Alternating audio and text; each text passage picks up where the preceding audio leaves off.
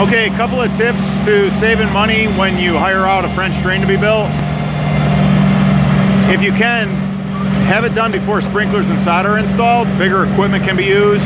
You don't have to wheelbarrow on plywood to not damage the turf and have to work around sprinkler pipe. That's a cost savings right there. The man hours that are saved, that cost savings is passed on to the homeowner. Another way to save money when having a French drain system installed is keeping the dirt.